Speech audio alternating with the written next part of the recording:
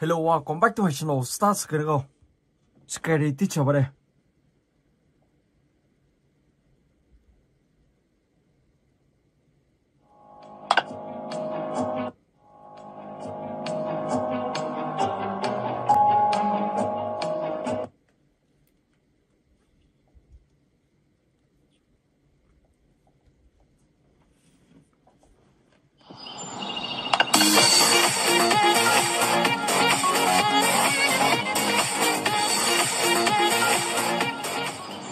Francis, check if our showstopper is working.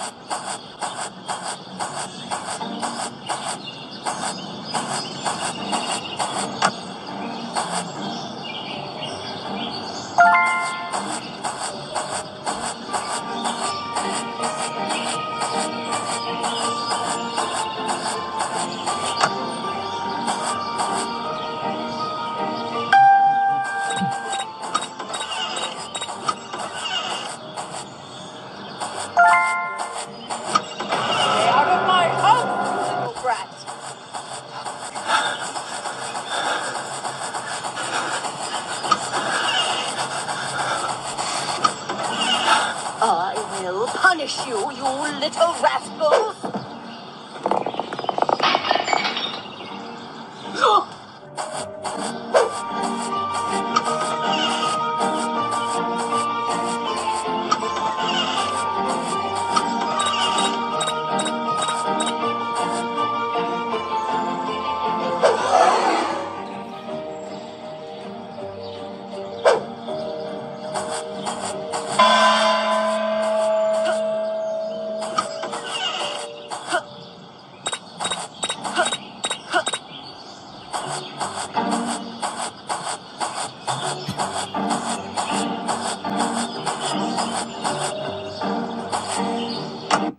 For nothing, Francis. I'll see.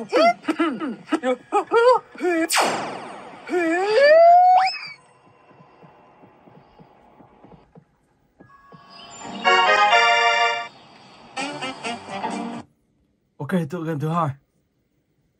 Horror game.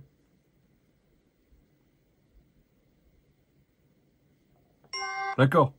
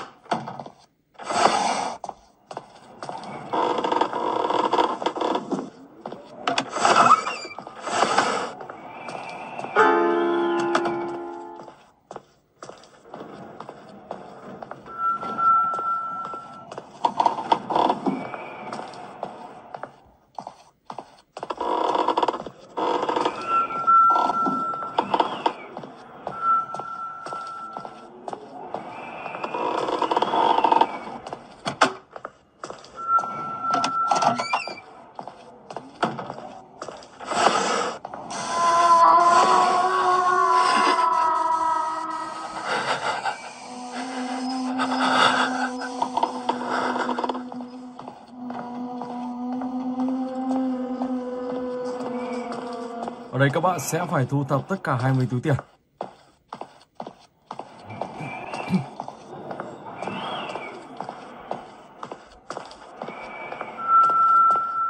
Được 10 túi rồi.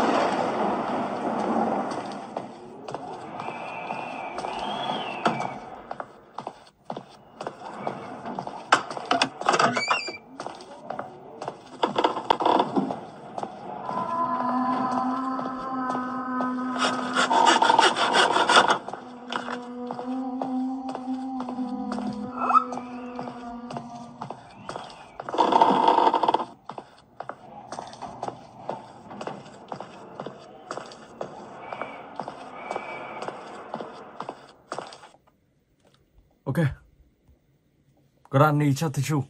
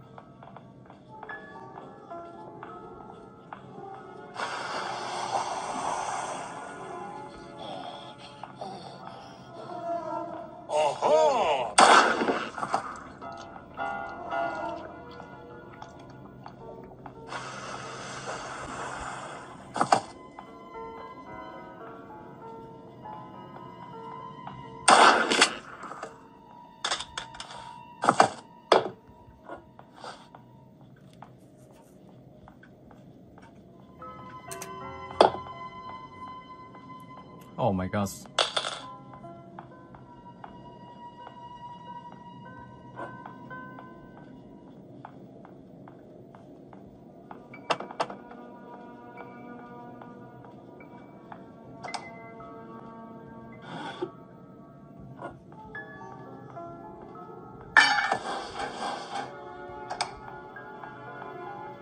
Ở đây thì mình sẽ rút nước đi.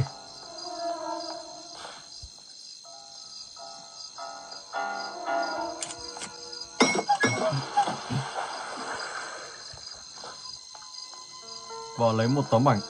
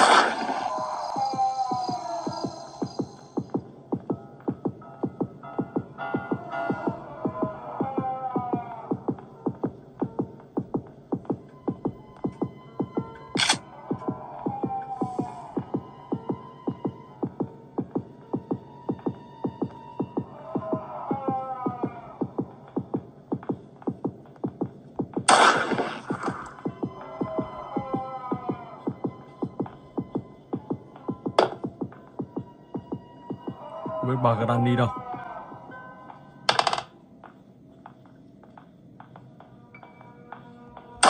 Đây rồi, ok.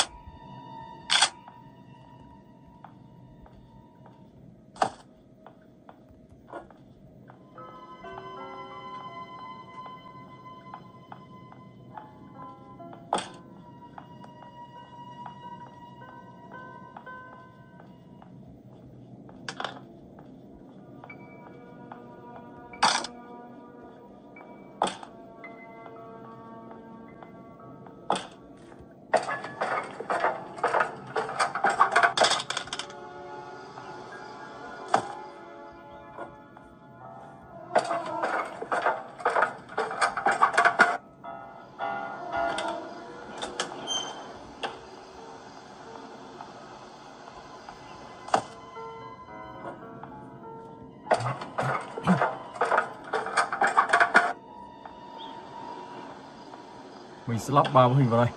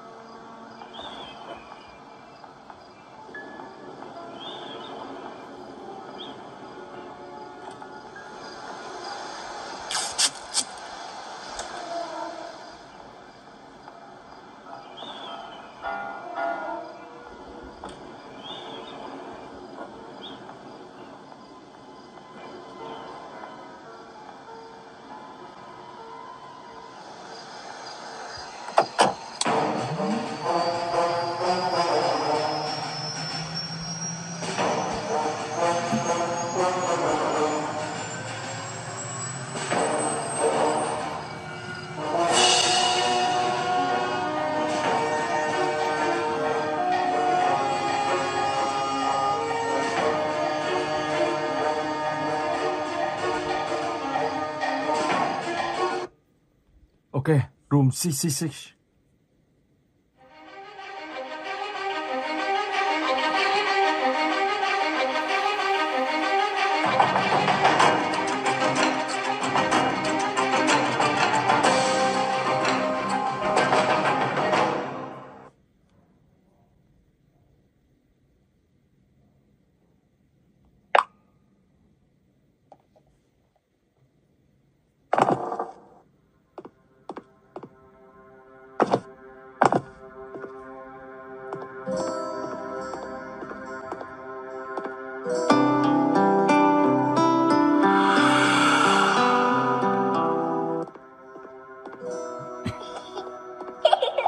Ở đây các bạn sẽ phải sắp xếp đồ đạc.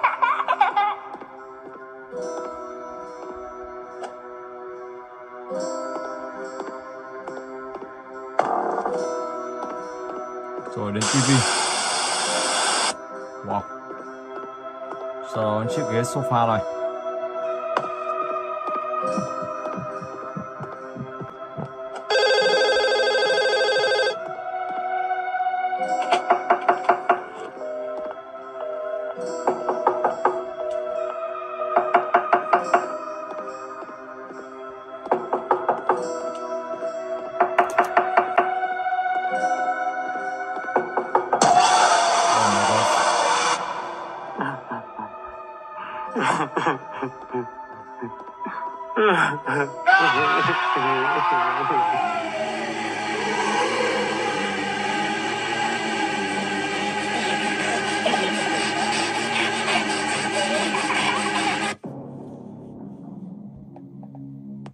Okay, Granny chapter 1.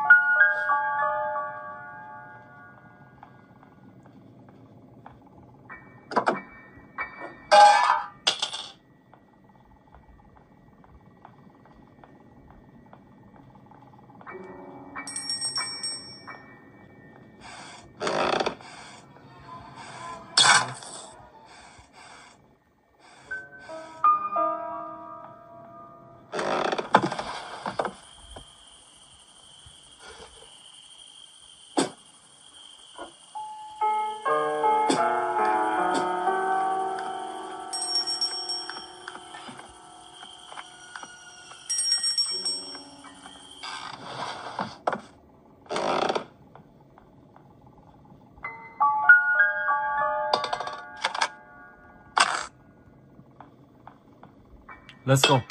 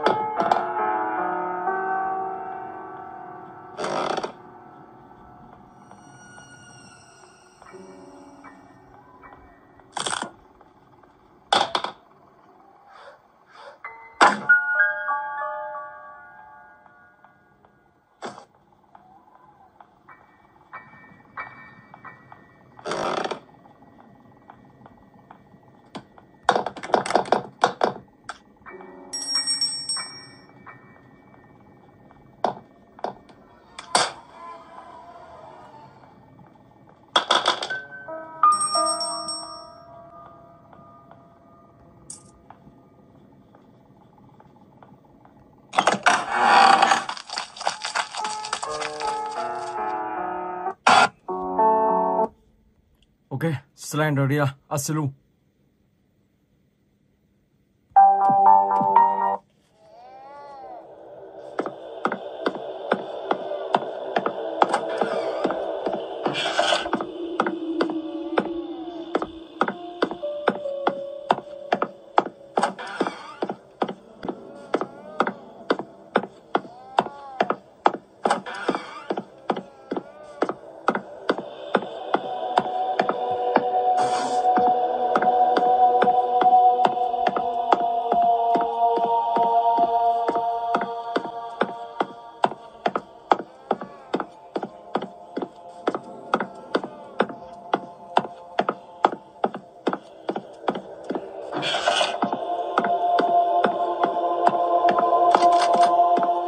Ở thời điểm này các bạn sẽ phải tìm kiếm tất cả 8 tờ giấy.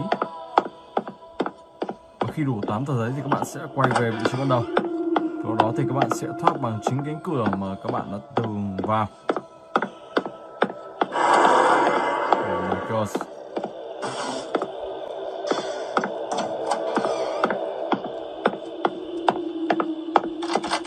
Wow, không có chiếc chìa khóa nào để mở những cánh cửa đang bị khóa này.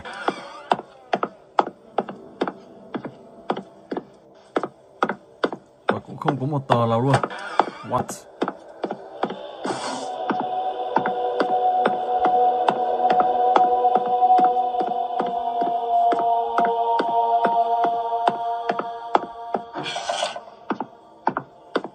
Còn lẽ nào bị lỗi?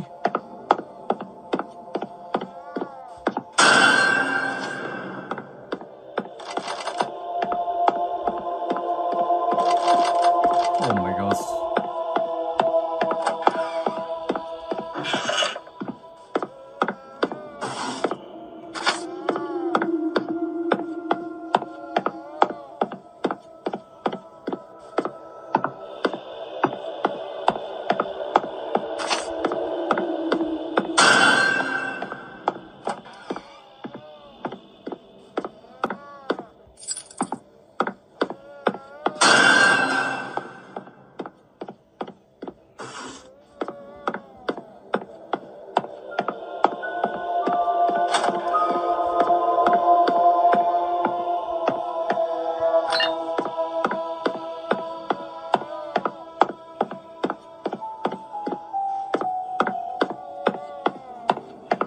Khi hết đi rìa ngoài, các bạn sẽ đi vào rìa trong. Ở đây thiếu rất nhiều những chiếc chìa khóa để mở những cánh cửa đang bị khóa ra. Và bây giờ thì mình sẽ đi vào bên trong.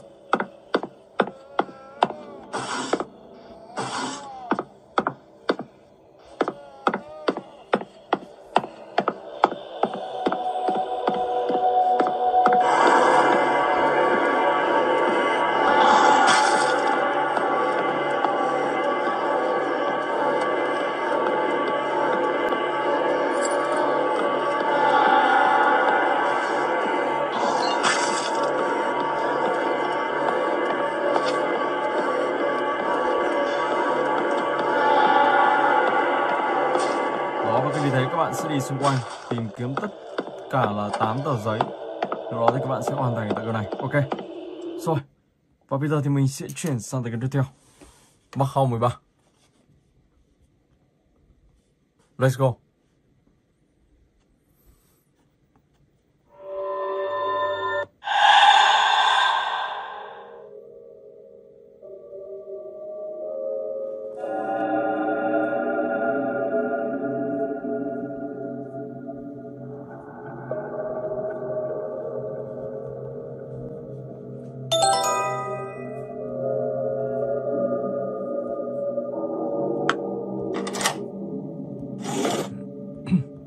Một chiếc gương.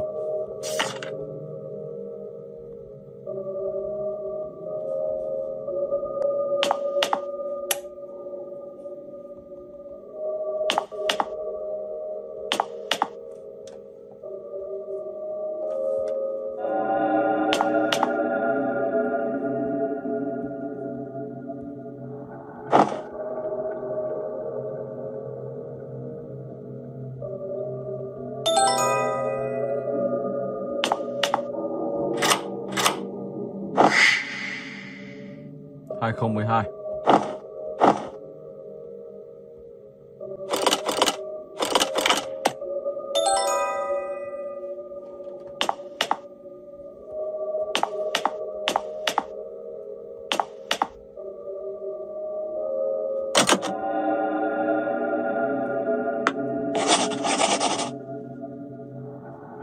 Tám ba bốn.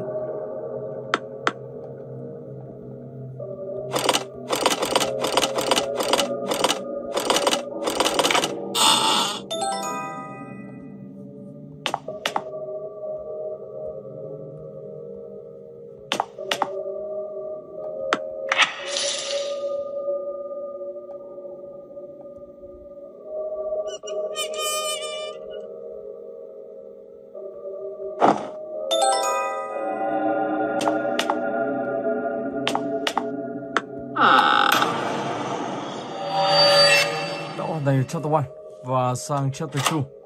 Ở từ game này thì sang chapter 2 các bạn sẽ tìm kiếm tiếp những món đồ, thu thập.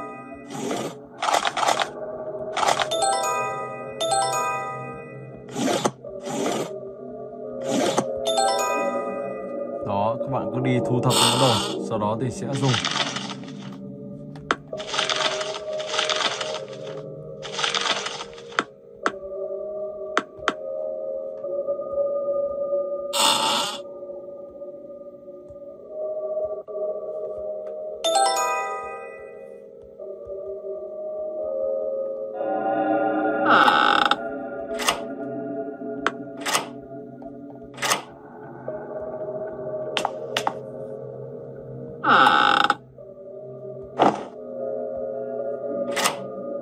Cái này cần một chiếc chìa khóa để mở ra.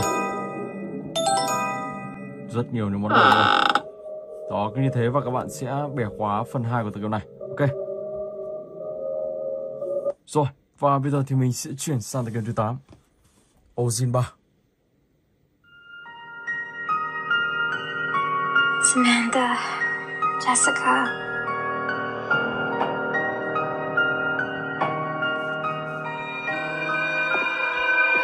Keys.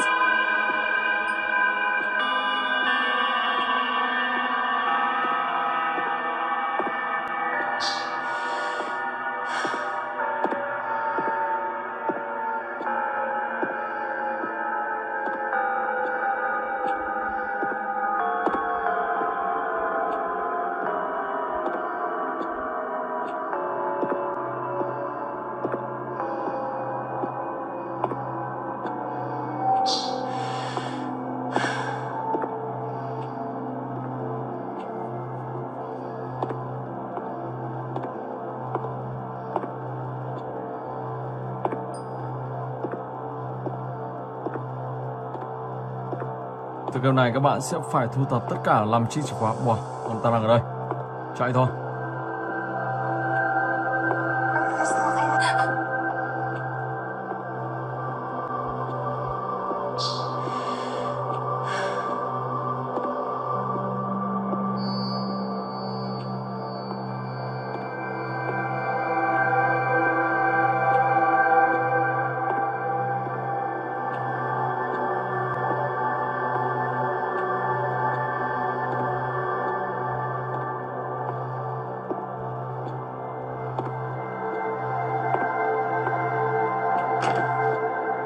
Wow, xuống sâu, quá sâu. Thôi mình sẽ lên trên. Vì ở dưới đây thì rất khó có thể đi sang bên kia được. Nhưng mà ông ta đang ở đây rồi. Một phải đi xuống rồi.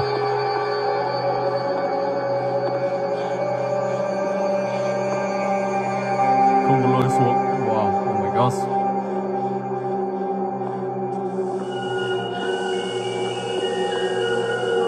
Trốn thật nhanh.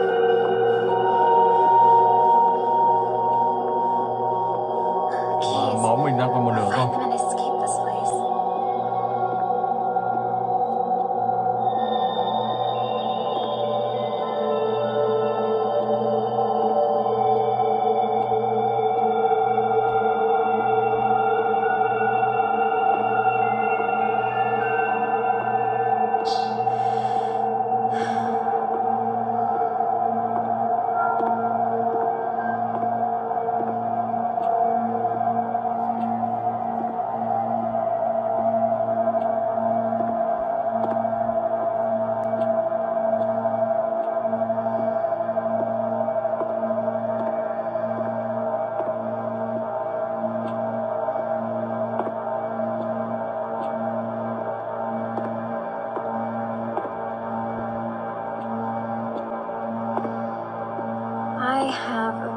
had a feeling about this.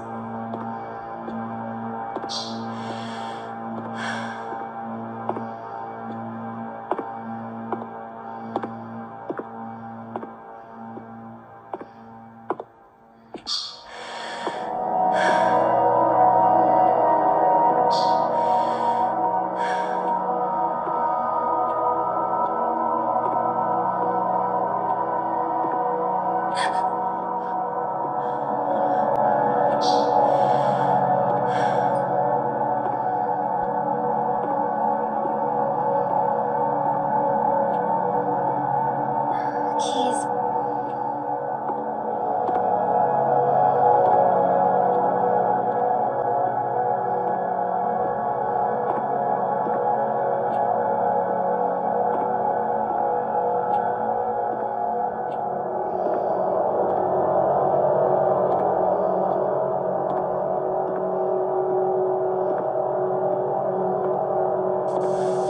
Oh my gosh.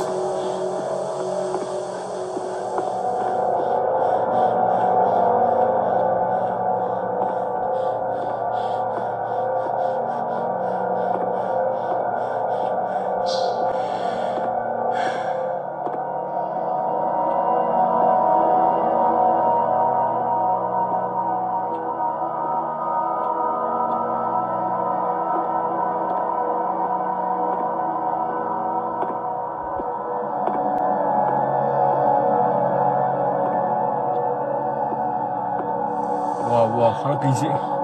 Tiếp tục đi sâu vào trong này.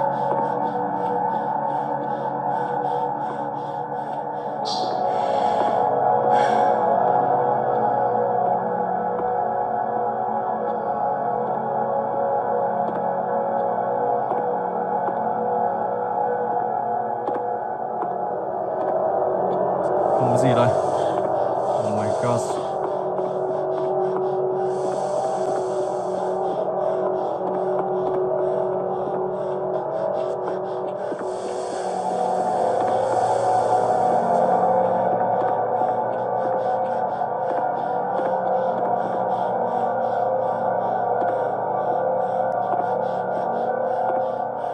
Ở đây không có gì.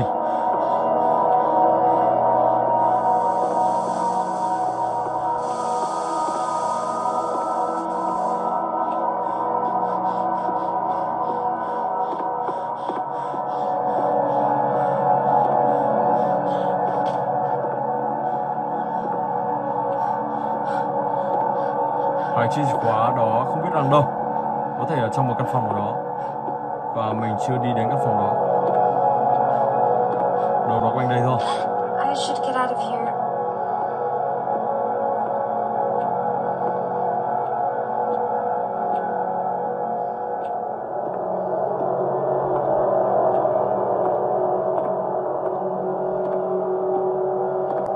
Và ở đây nếu mà khi các bạn hết máu thì các bạn cũng sẽ thua nhá.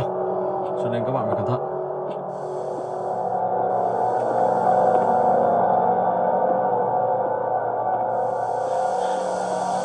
Oh my gosh. Oh my gosh. Wow. Oh my gosh. Bị bắt rồi. Rồi ok. Và bây giờ thì mình sẽ chuyển sang cái tiếp theo. Rantula.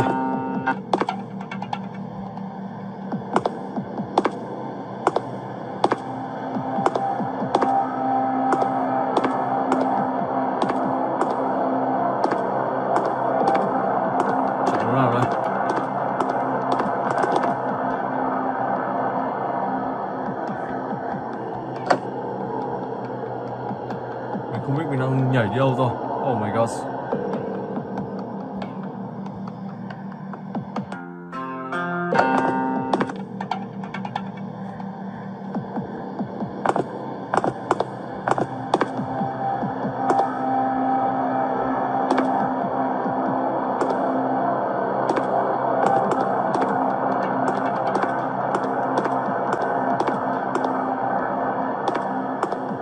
Wow.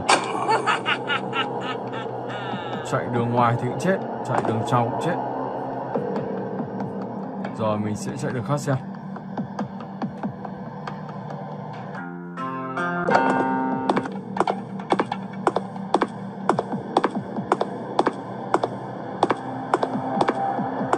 Oh my god. Wow. Một thực game khá là khoa. Không thể nào vượt qua được ông ta. Rồi ok. Đọc play.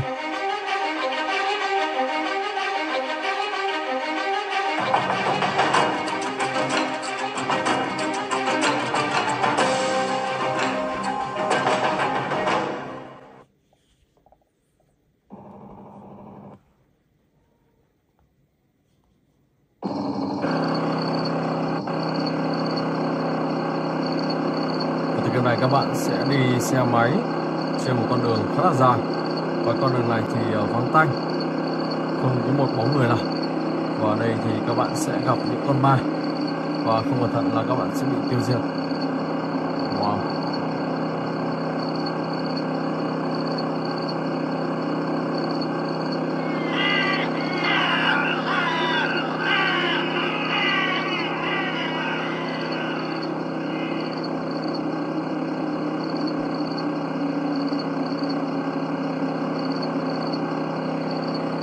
Khá là tối tăm.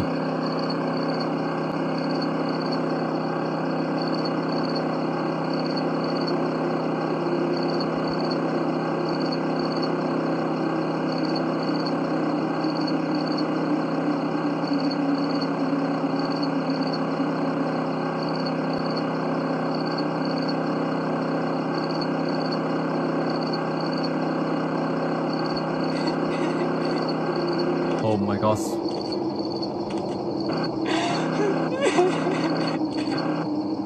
Người rất kinh dị đang ở phía trước mình, vụt đi mất rồi.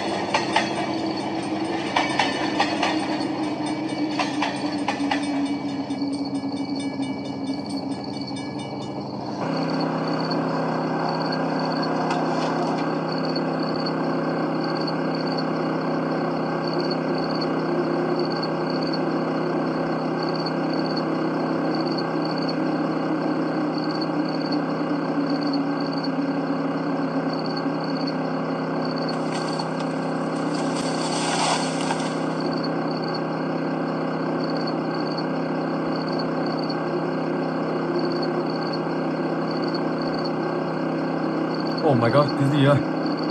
Cây bị đổ. Wow.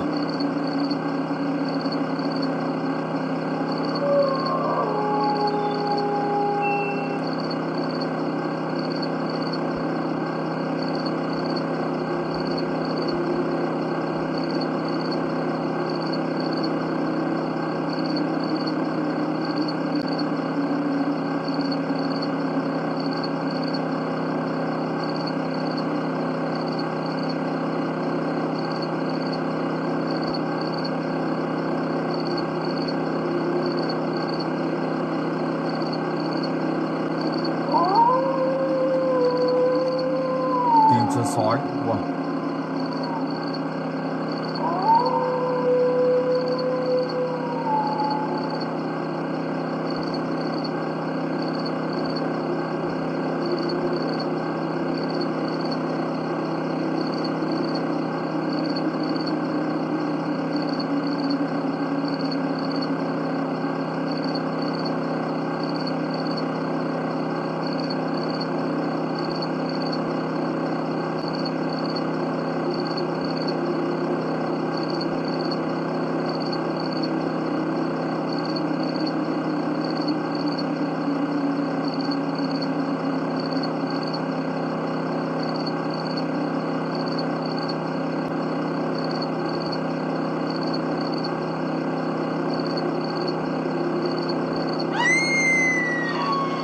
Wow, cái gì đây?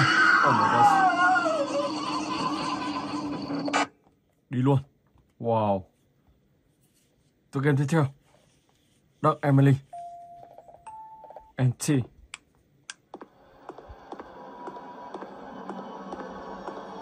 Ở đây các bạn sẽ làm 4 nhiệm vụ này tất cả. How to play.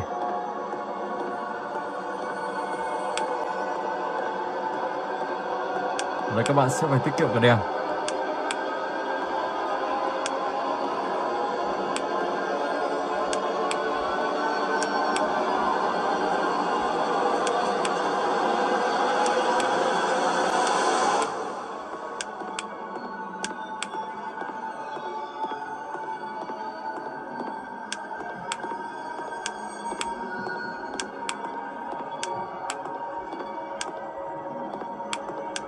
Tiến sâu vào trong thôi.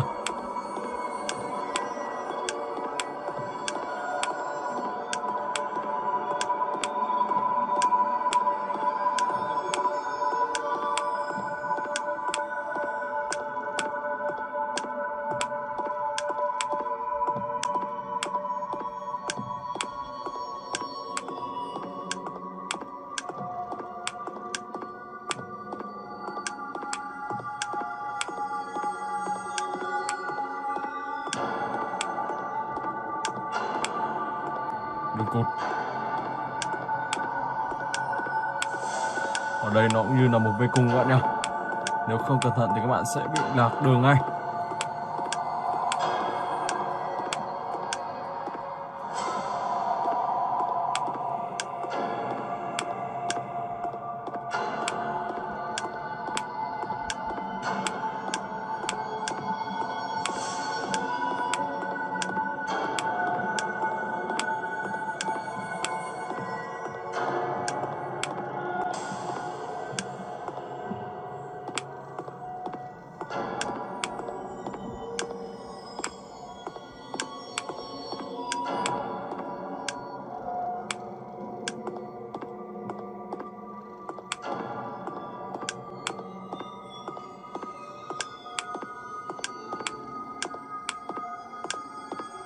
Chỗ này lại ngõ cụt và các bạn lại phải đi đường thẳng kia. Đó, cứ như thế và các bạn sẽ đi. Khi đúng đường thì lúc đó các bạn sẽ lấy được những món đồ và hoàn thành được tựa này. Ok. Rồi. Và bây giờ thì mình sẽ chuyển sang tựa game cuối cùng, Granny Police.